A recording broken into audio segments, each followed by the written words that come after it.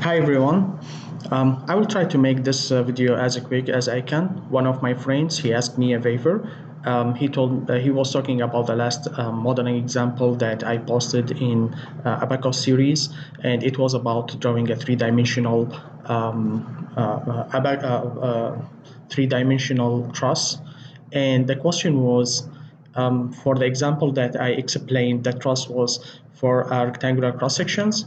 What if the cross section of the pipes that we used was like circular instead of a rectangle? How can we deal with that? So I will try to answer this question through this video, and it will not be something with dimensions because we are interested about the procedure more than to make like exact dimensions, because I don't have even a scheme for that. So just be with me.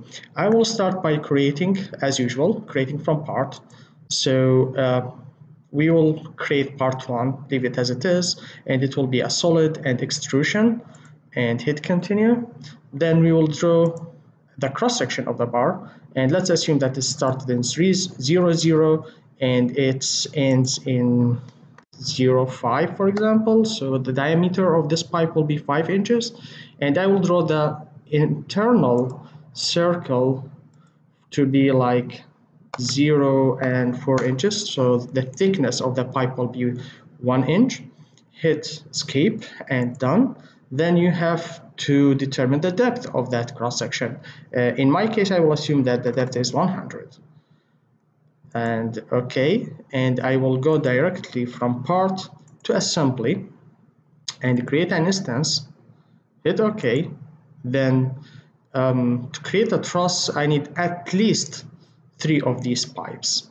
So I will still stick to the minimum number of pipes just to explain the idea as I said. So I will choose linear pattern, and I will select this instance, then hit done. And I want to create a pattern in Y direction only, and the offset I will say it's only 50. So hit OK, that's fine. So we have the upper and the lower pipes. Now we need another pipe in diagonal direction. So I will copy this one. Again, I will create a pattern, select this one, done, and it will be in one direction only. Let's say that this is 30, and OK. Then what I will do is to rotate this instance. So I will rotate it. I will select this instance, then select the instances to rotate this one. Yes, done. And select a start point for the axis of rotation. It could be any point. I will assume that leave it as 0, 0, OK. Then you have to select an end point of the axis of rotation. So since I would like to rotate this instance in this direction, so actually I'm rotating it around x-axis. So the endpoint will be everything is 0 except this one. Give it any number, let's say 10, and hit OK. Then you choose to rotate it for 40 degrees, 45 degrees, and this is the result. We rotated. Okay, now we can either, let's do it this way. Okay, we can either translate this instance. Let's hit OK first. We can translate this instance to be here. So we have a cross section from all dimensions, or we have intersection from all directions. Or otherwise, we can do the following actually.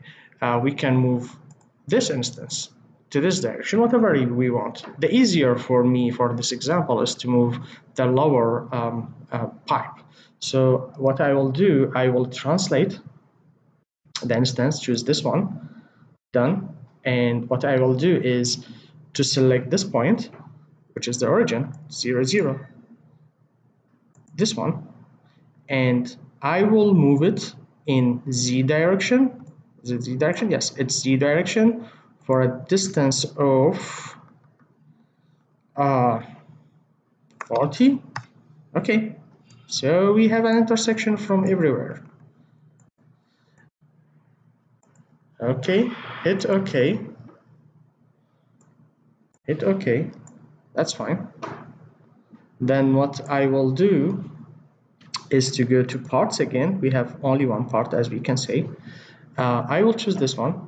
I will merge or cut instance.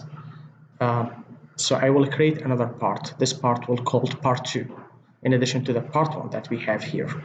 I will choose to merge both geometry and mesh, and I will remove all the intersections, and I will hit continue. Then I have to select the instances. I will choose all these instances and this one and hit done. So we created another part here called part 2. If I will go to part 2 and in part module, I will find that this is the part that I have been created, which is very good to what I want to do, except that I have this part that it's not, I don't want it actually. It's the same thing for this part. And if we take a look from inside, you can see that this is the wall of this pipe, which I don't want as well. Because in real life, what they are doing actually, they will cut it here in this thing. Okay, so how to do with that? Very easy. I will choose this icon, which is I need to create a cut, and the cut should be extruded. So I will hit that. Then I had to select a plane for the extruded cut, and I will choose this plane. Okay, then choose one of these walls, either this one or the internal one, whatever. And now I need to cut through this pipe. So what I will do is to draw a circle. The center of the circle is here, and the diameter of this circle will equal to the internal diameter of this pipe, and hit OK and done. And then I will cut through it all, hit OK, and voila, we did it. That's good. Now I need to get rid of this part. How to do that? The same criteria. I will cut and I will select the same plane, just this plane and this edge. Okay, now since I need to cut this part, I need to create a shape that contains that part. So I will start by creating an arc. This will be the center of the arc. This will be my start point, and this will be my end point. Then hit escape, and I will choose a line. I need to draw an closed shape. So I will draw this shape. I will draw this line and this vertical line, and this horizontal line, another vertical line, and close it here. So everything inside this yellow shape will be cut in, and this is what I want. So I will hit done and cut through it. Okay, and we get rid of that. So we have, let me do it like this. This is what we have, and this is what we want. It just this inclined bar connected, or pipe connected to this horizontal pipe. We can repeat that for this part here, and we can just copy that part and mirror it for other sides to complete our truss. I will leave the dimensions for you. So this is what I want to explain today in this video. Thank you for your patience, and I wish that you like it. Have a good one.